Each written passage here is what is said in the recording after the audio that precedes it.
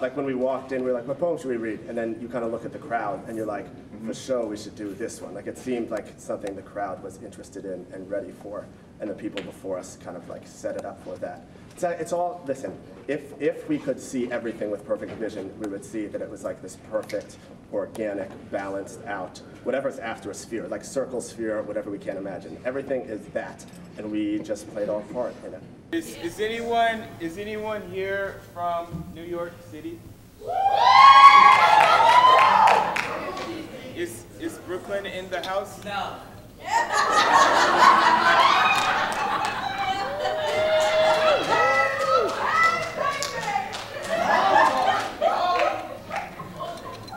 That's cool.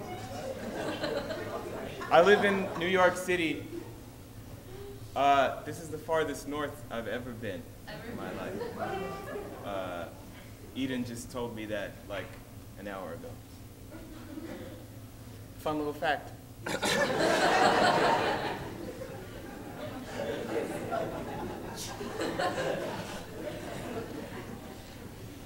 I am from. Picked from mother's womb, weak and willowed, perhaps destined to be scrawled across an early tomb. C-section. Doctors told her it was impossible to have one child, let alone 3. I was birthed, drifting down the deathly internal bleeding of my mother's uterus. She wrote it almost to her death.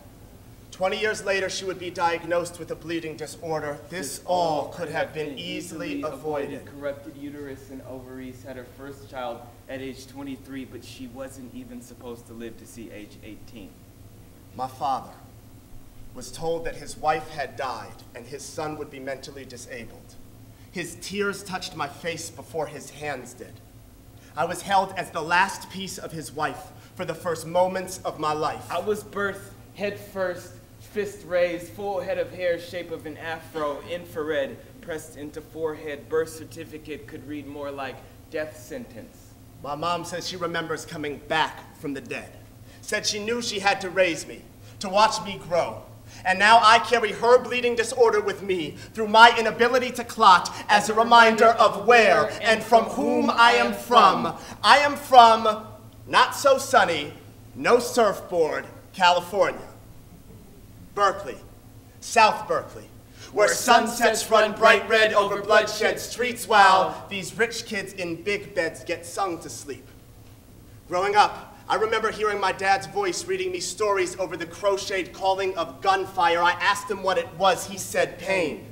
I am from San Bernardino, California, where tumbleweeds in the breeze symbolize my city's invisibility and polluted skies make my sunsets come in blood red. Where I'm from, see, we didn't have snow days. We had smog days, during which kids like me would crowd into asbestos-infested hallways, trading Ritalin and inhalers, waiting to go outside and play. At Grove Street Park, on what used to be Grove Street, but now it's Martin Luther King Jr. Way. It's the place youth learned to shoot dice across tennis courts, so we naturally always wondered what the nets were for. Growing up playing basketball, cheered on by bums. They were the best fans you could ask for. Until they got drunk and passed out. Sun beating off their half-empty old English cans connected to their mouths by a thin string of spit like Berkeley.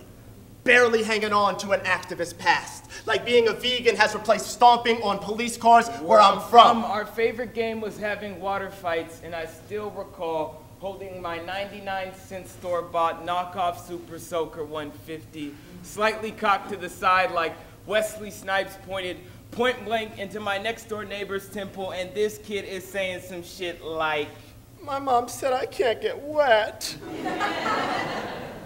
Motherfucker, ain't nobody's mom ever said they couldn't get wet. It's 112 degrees outside. Do you really want to die from asphyxiation? No.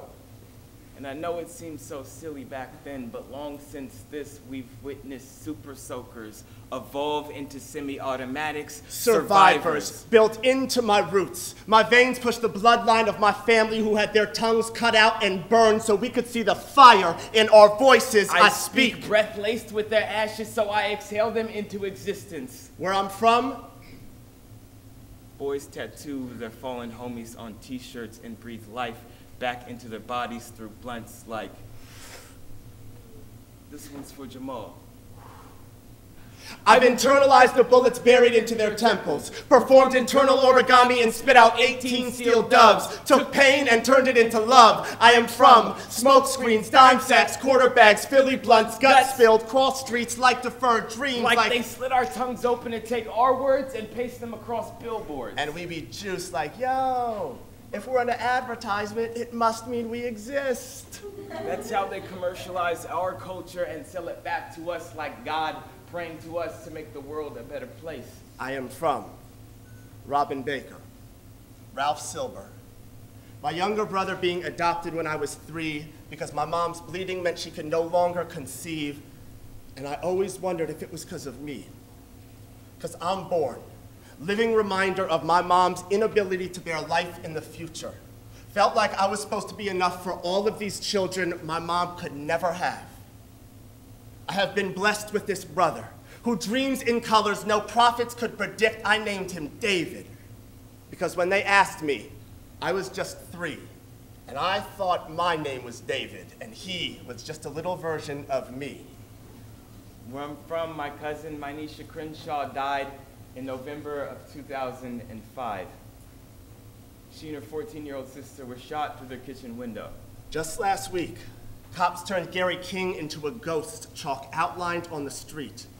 The last time I remember seeing Gary, he was best friends with my little brother, playing in the backyard. Mynisha was 11. And where I'm from, there's a law being named after her under which unintentional killings and gang-related shootings would be automatically punishable by the death penalty.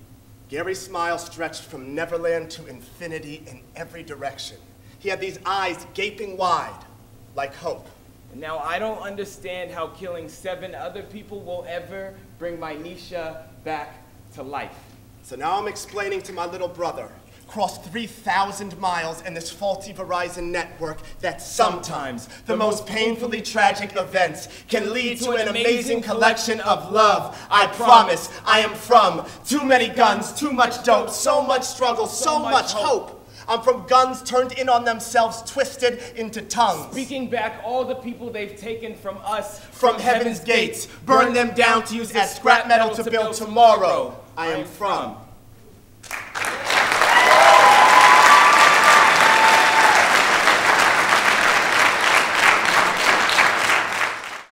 Time traveler.